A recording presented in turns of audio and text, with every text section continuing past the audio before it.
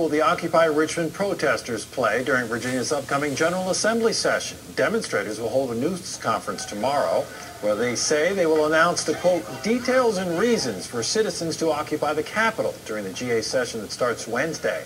We learned about this news conference the same day the clerk of the House of Delegates released a list of new rules concerning visitor behavior and what they can and cannot bring into the Capitol building.